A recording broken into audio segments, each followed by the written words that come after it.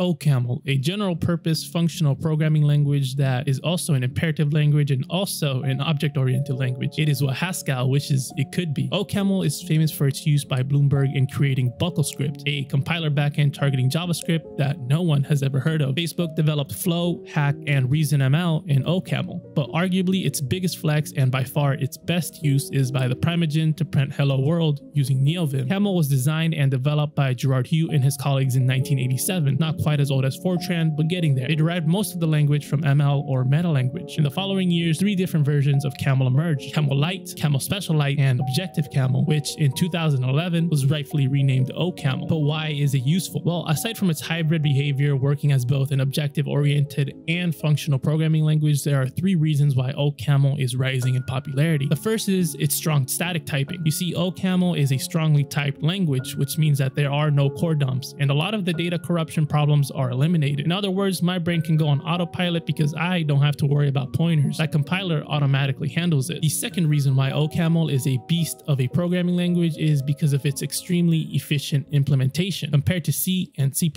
most programming languages are slow. Python, PHP, and Perl would all get dusted by C in the majority of cases, whereas OCaml is basically just as fast as C, except it's powerful, high level, and type safe. In addition to that, the OCaml distribution has access to a variety of powerful development tools. The debugger alone in OCaml should give you enough reason to take the time to learn the language. It is what many call a time travel debugger, and that you can not only step execution forward, but also backwards, going back in time to see previous values of variables. Also included is a makefile dependency generator, a simple GUI environment, and a lexical analyzer generator. All that makes OCaml a goat of a programming language worthy of taking the time to learn.